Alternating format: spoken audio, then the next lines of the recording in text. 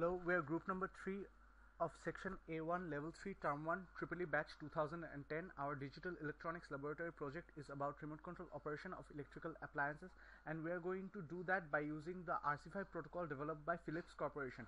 The RC5 protocol consists of 14 bits. The first bit of those 14 bits is known as the start bit. The next bit is the field bit, the next bit is the toggle bit, and the next 5 bits are known as address bits, and the last 6 bits are known as command bits.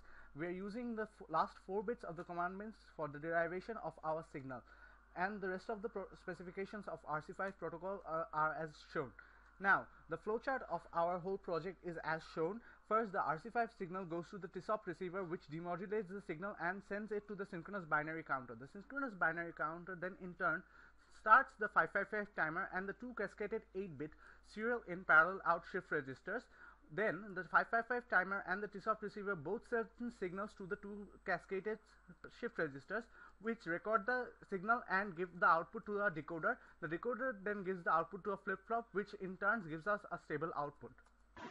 Here is a simulation of our project. The TSOP receiver receives an inverted signal from the remote, and then we invert it using a NOT gate and then send the signal to a synchronous binary counter. The synchronous binary counter then uses some logic to turn on the shift registers and the timers. When the timer is turned on, the signal from the TSOP receiver passes through the shift register. When the first 4 pins of the first shift register get a certain signal, they turn off the shift register and store the data. Then the stored data is passed through some XOR gates to the decoder. Then the decoder decodes the received signal and shows us the output. Here we can show in the simulation for an input of numbers the button 6. Here we can, after pressing the button 6, we can see the number 6 LED is blinking.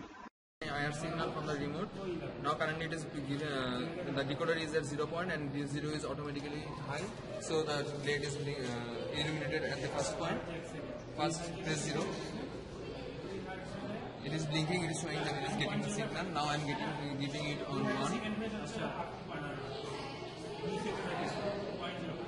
Now the LED is stable, it is showing that it is getting the signal from 1. Now I am giving it 2. Same reason. 3.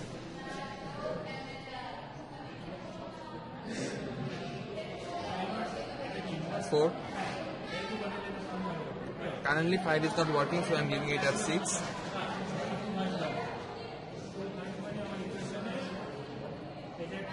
7. 8. 9. And as it shows that although we are having 15 buttons in 15 points in decoder, but we have only 9 buttons, so we are currently showing for 1 to 9 except 5. Thank you for giving us the opportunity to work on this project.